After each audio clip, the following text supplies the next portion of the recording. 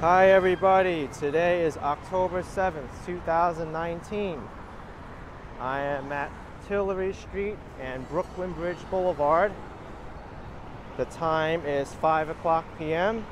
Temperature is 20 degrees Celsius, 68 degrees Fahrenheit.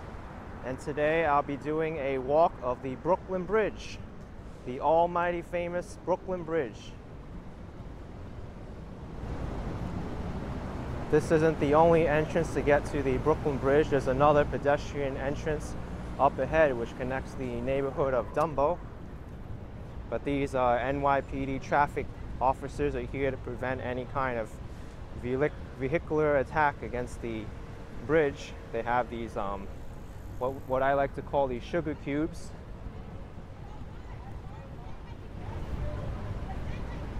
Someone's yelling. Oh my gosh. You told me you think cakes with another bitch. Did I go and tell her that? No, because I didn't see you. Okay, that's New York for you. I thought this was going to be a leisurely stroll over the bridge, but here we have an argument. But anyway, there's two sides to the bridge, if you haven't figured that out already. There's a bicycle side on the right lane and a pedestrian side to the left.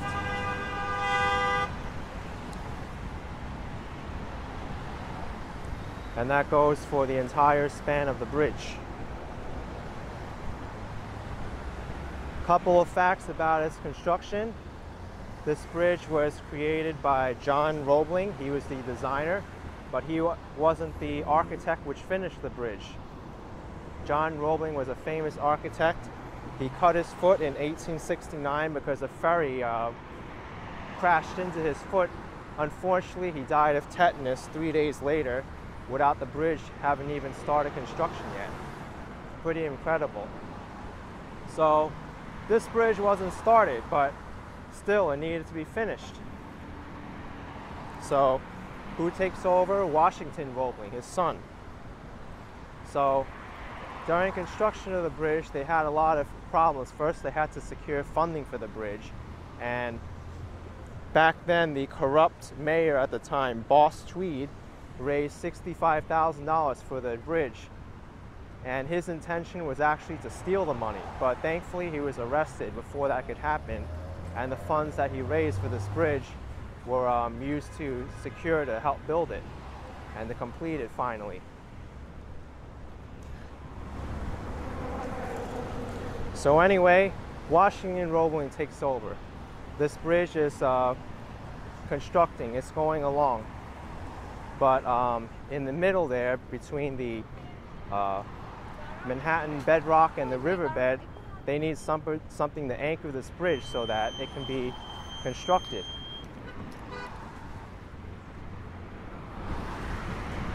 In order for this bridge to be constructed, there needed to be a tower which anchored into the Manhattan bedrock.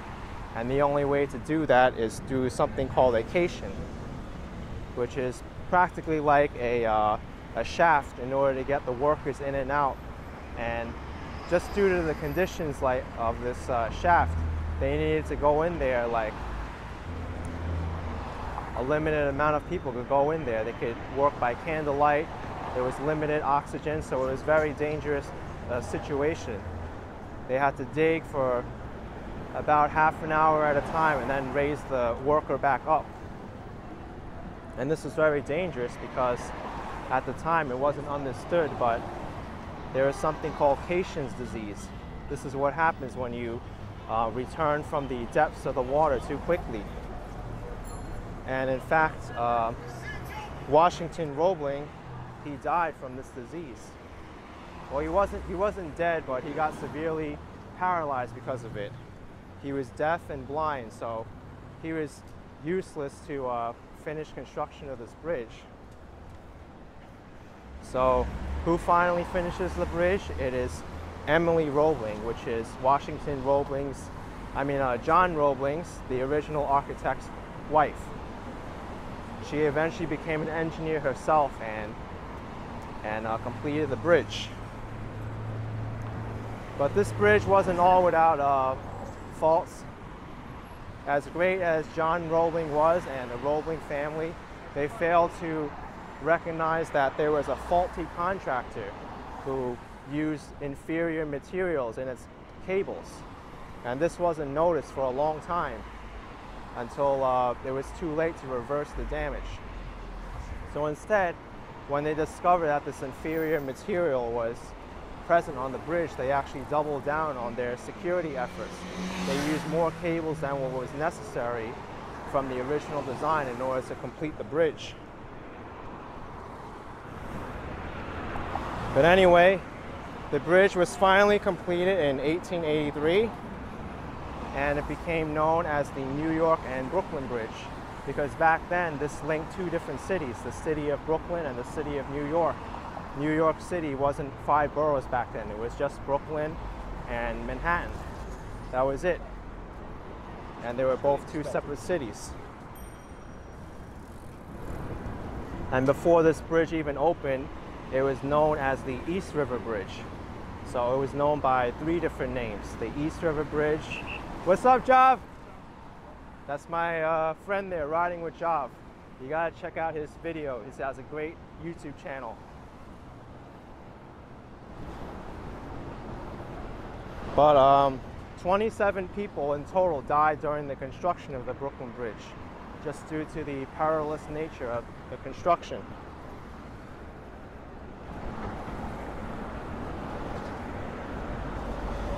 When this bridge was completed, it was the longest bridge in the world, and also the longest suspension bridge in the world. It was the longest bridge for 20 years until the Williamsburg Bridge, which is 2 bridges north of here. You can't see it from this angle. Was built and opened in 1903.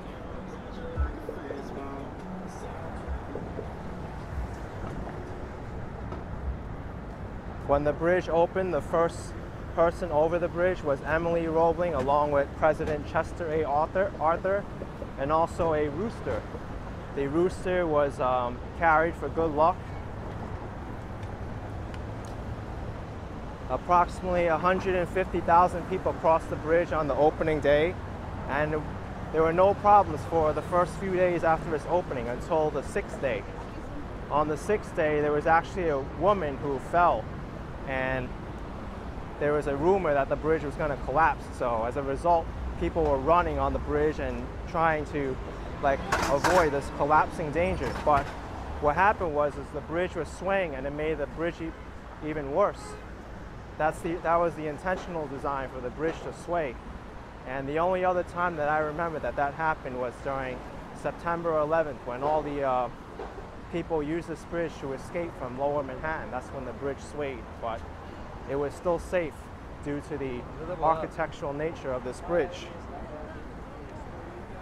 But 12 people got trampled in the 6th day it was open. Unfortunately, it was a very bad incident, and no one trusted this bridge ever again. That's until Emily Roebling noticed that the circus would be in town. So she led elephants over the bridge from the circus.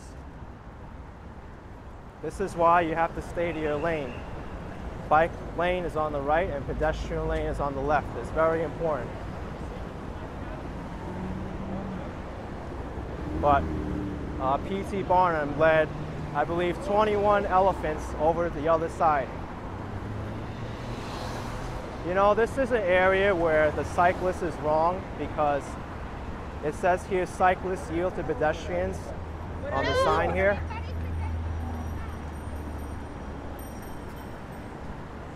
Even I, as a cyclist, know that. But a lot of people use this bridge for commuting. That's why it's so busy all the time. And also, a lot of tourists come here just to see the view of Manhattan. Doesn't matter what the weather is, people will come here.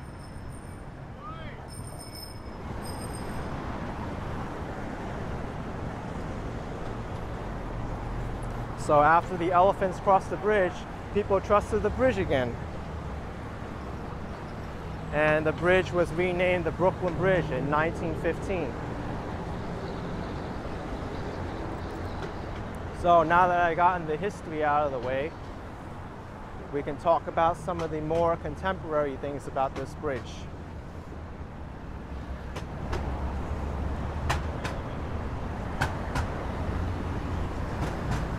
You've got the neighborhood of Dumbo to the right, and the neighborhood of Brooklyn Heights in the far distance over here. Someone's brakes isn't working that well. It's squealing.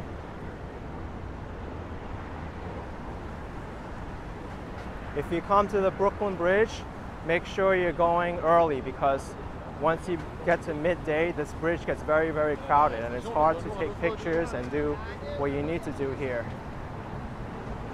That also goes for cycling as well. And cycling is even more dangerous because you have people who don't know the rules and they walk on the bike lane side, and that causes a lot of issues. If you like to see some clips of me biking over the Brooklyn Bridge, I'll leave a link on the upper right corner where I rode over this bridge with the loud bicycle horn. It's pretty amusing just due to people's reactions. You need a good bell when you're riding over this bridge on a bicycle. It's 5:12 right now according to that sign, the digital sign, 72 degrees Fahrenheit.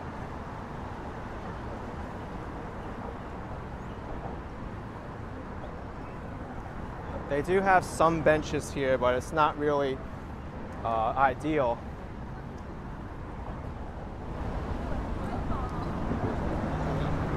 Here's an area where I don't like is the NYPD, like golf carts, I call them.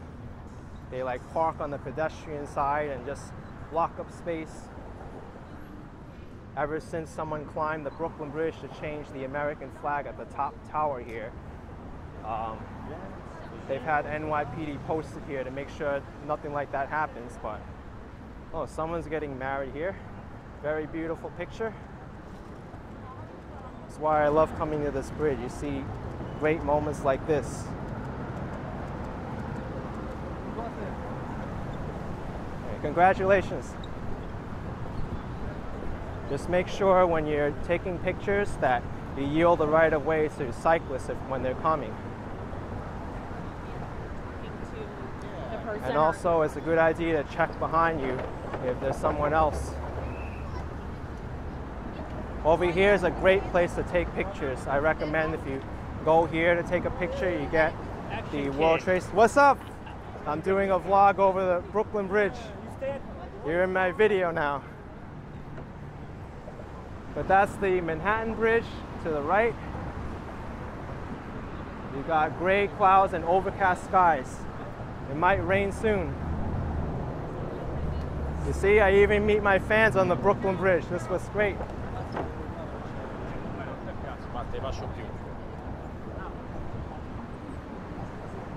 This is another great place to take pictures. People sit over here and you can get a great view of the tower here right in the middle.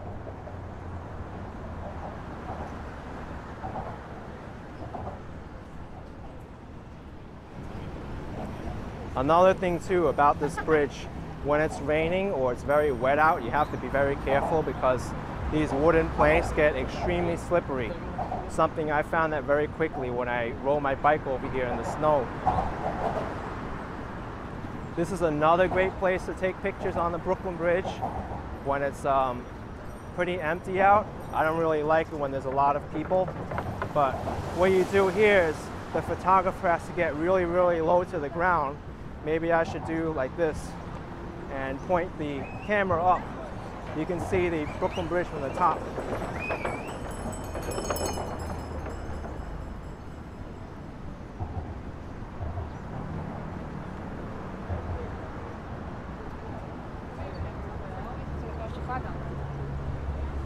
Beautiful picture there. You can get a lot of great bokeh effects if you just stand by one of these diagonal cable stays. But this is the tower, the Brooklyn Tower, where Washington Roebling became disabled. Also, one thing I want to point out too is sometimes you see these locks here. That, I believe, was a tradition that was passed on from one of the bridges in France, but due to safety concerns, they had to ban them from the bridge over here because it was just causing so much weight on some of the lamps and structures here that some of them actually fell into the roadbed and it could cause danger. So there's actually a $100 fine if people put their locks on the bridge, although I've never seen that enforced. But even if it's not enforced, I don't suggest you to put your locks here anyway because the city is just going to remove it. It's just a matter of time.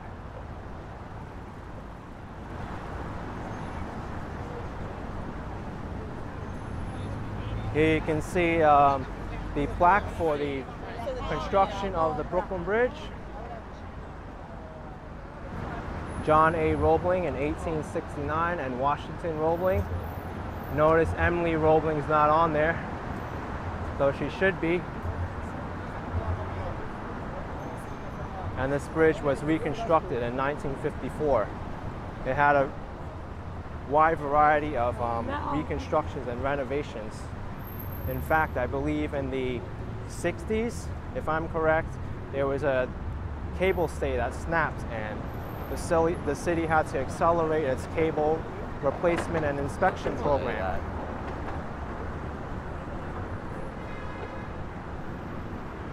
There you can kind of make out the Williamsburg Bridge in the background.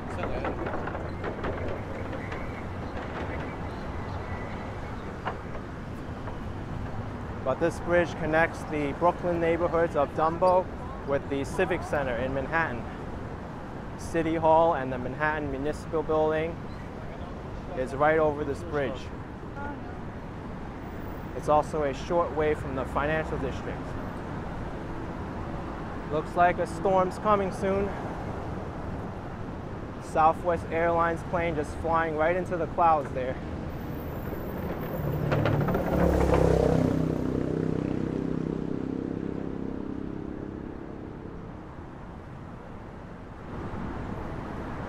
The best views of this bridge is walking over here during a snowstorm when there's nobody else. People think I'm crazy for it, but I think it's just magical. You get a whole different experience doing it that way.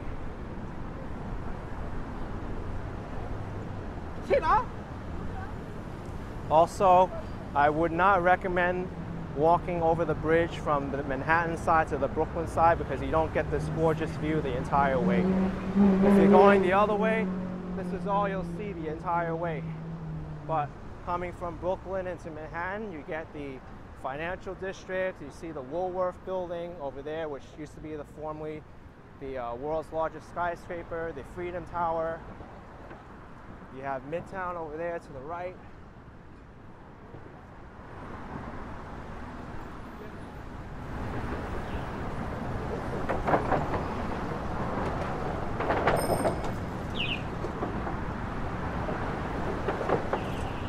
That cyclist has the chirping horn, which I don't really like, mainly because it's a high-pitched noise that the elderly can't really hear. That's why I like to use a loud bicycle or a bell. It's more resonant.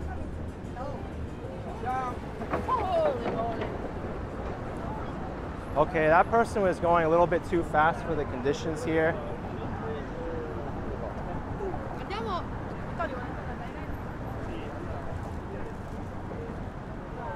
Okay, I'm gonna look behind me before I go around this person.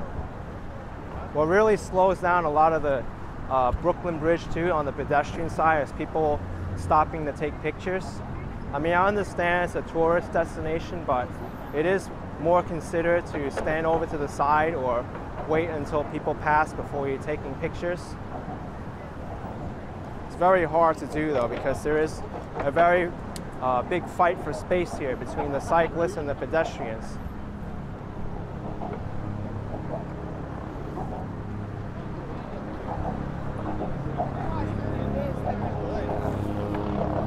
That's another great picture. I see it right here. Handsome picture. Okay. Oh, that's a killer picture right there. The wind's picking up for sure. I wonder if it's gonna start raining by the time I get over this bridge.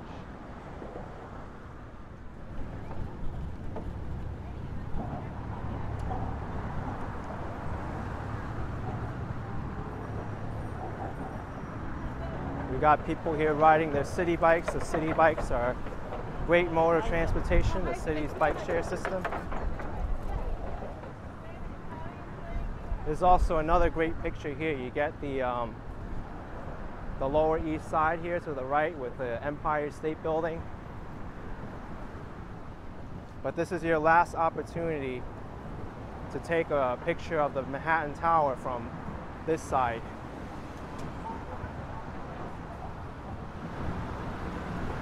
The other way, you can only take a picture from the other side, looking back towards Brooklyn.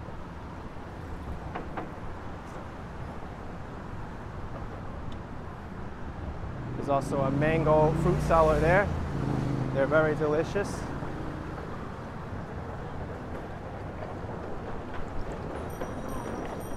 As a general rule, it's better to stay to the right as a pedestrian as much as you can.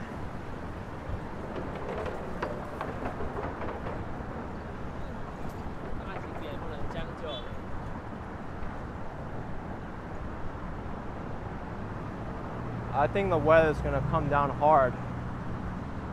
It's only a matter of time. The sky's getting really dark.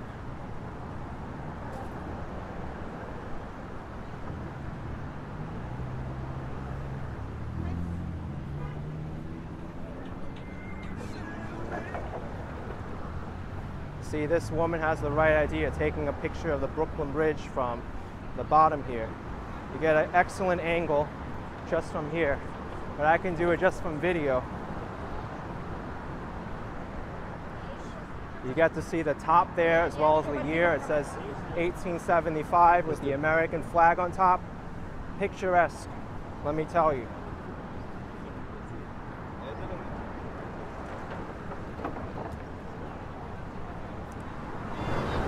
I've noticed people are generally good about staying in their lane this time around.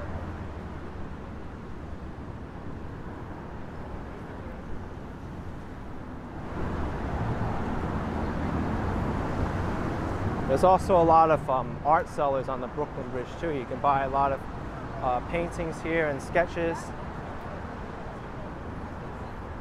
This guy's got a nice suit.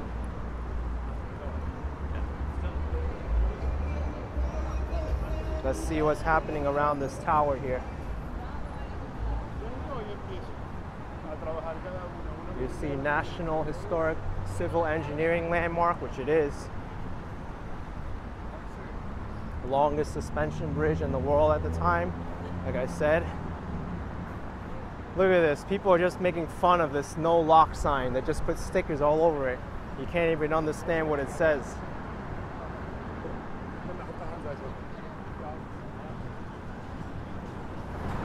There you can see the FDR Drive down below, as well as the housing projects of two bridges.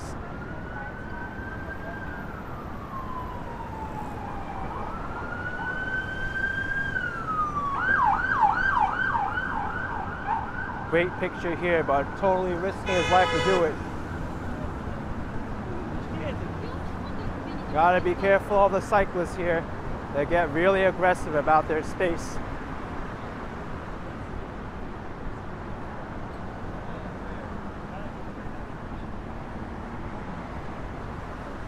And then you have people like this walking like two abreast. They don't give me any room in my own lane at all.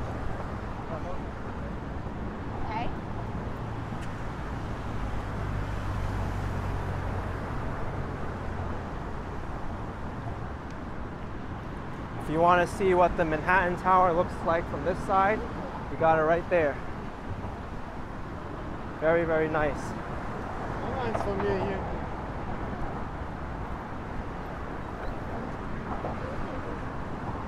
Someone else is also using a GoPro with a gimbal to the left here.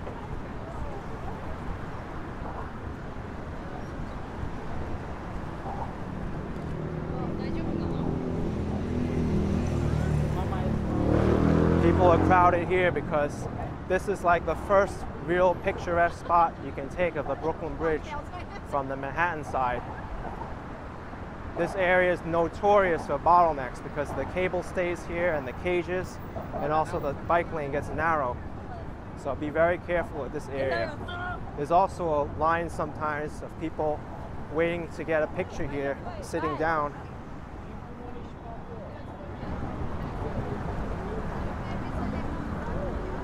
What I'll do is I'll step to the side here and show you why this is such a coveted spot. You see this? Excellent. Absolutely gorgeous.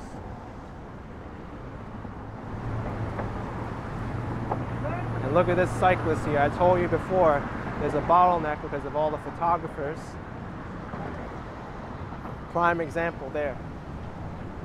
Now, in terms of the infrastructure, the city does have plans to widen the main deck, but they're claiming that they can't speed it up because there's a cable inspection that's due. And once the cable inspection company finishes it, then they can assess how the main deck can be expanded without drastically shifting the bridge's weight. So they have to do all of these calculations before they can see if it's viable or not.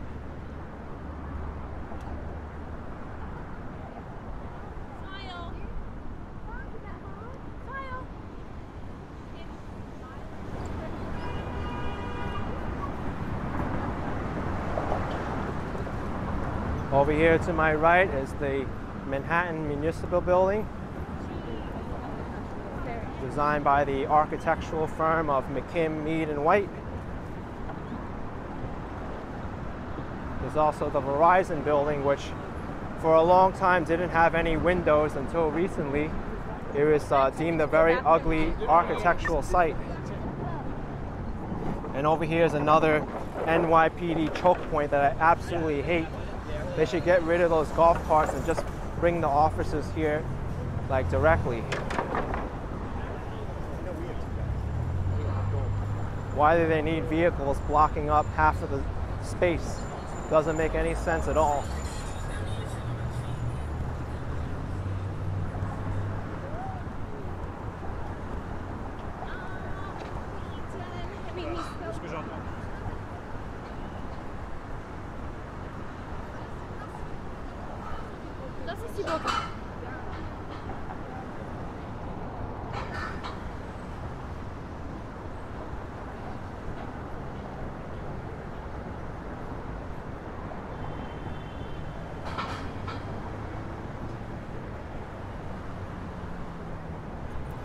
For those of you wondering, this weird design building in the distance is called 8 Spruce Street, just known by its address. Originally it was known as the Beekman Tower, and it's currently marketed as New York by Gary.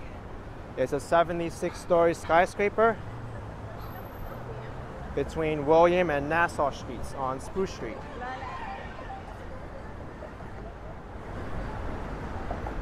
The architectural style is called deconstructivism.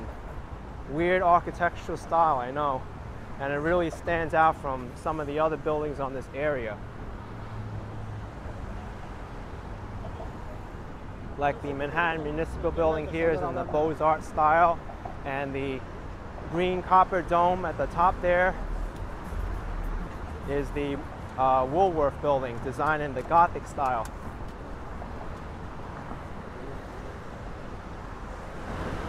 Got runners on the Brooklyn Bridge. They might as well use the bike lane because they can keep up with the traffic.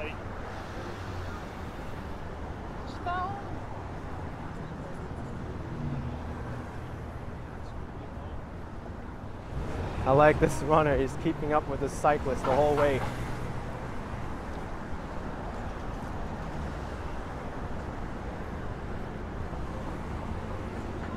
So this is a nice walk over the Brooklyn Bridge. I met a fan of mine. I met riding with Jav, talked about the history of the bridge, and you can see all the different kinds of people who walk it. To me, it is a great day to walk the bridge, even though it's not a blue sky and sunny. It's overcast. It shows you a little bit of atmosphere. Kind of perfect for that Halloween season right now too.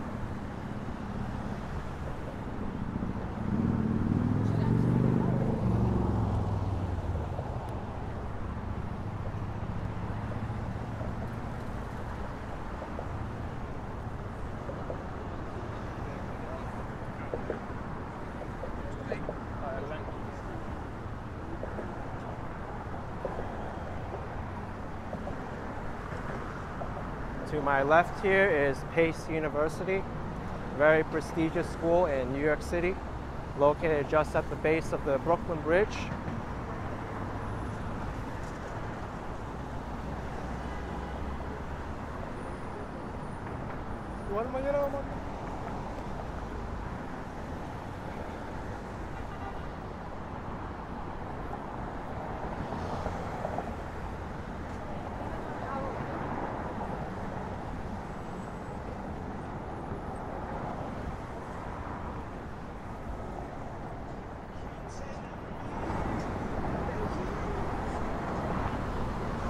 Now I want to give you a little bit of history about the streets surrounding here.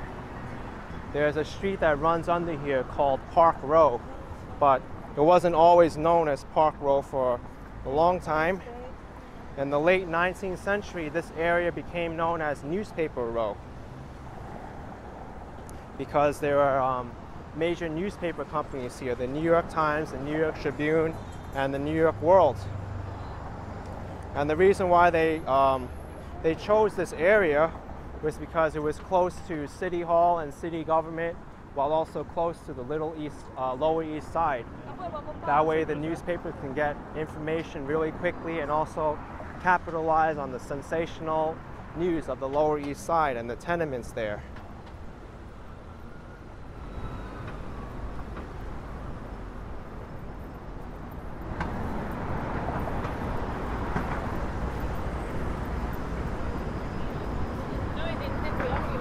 But that all changed in time because things changed. The New York Times moved to Times Square in 1903, I believe. And then known as Longacre Square, it became Times Square.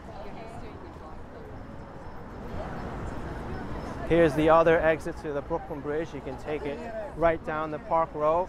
It provides easy access to Chinatown, as well as the financial district right next to Gold Street and Beekman Street. We got a lot of nice arts here, artwork. $4.99 each and 3 for 10. I paused at the 99 cents there because he has it in very, very small font next to the big numeral 4. So I should say $5 for an artwork. Always got to be careful of tourist traps in New York City. They'll put stuff in really fine print, so you have to see it. Oh my gosh, this is so horrible. The sidewalk vendors here are taking up the entire lane, and the city was supposed to do something to curb this. And then I love this guy. Ice water, $1 for the water, $1 for the water, $1 for the water. That vendor recorded his voice and amplified it. Here we have the monks who may or may not be legitimate. You can watch my video on the fake monks in New York City and decide for yourself if it's legitimate or not. But here I am. I finished my walk of the Brooklyn Bridge, formerly known as the East River Bridge and the New York and Brooklyn Bridge.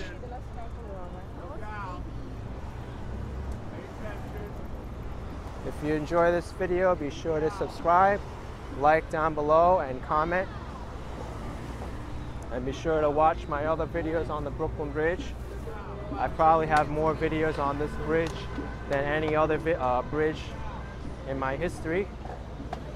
And I'll talk to you later.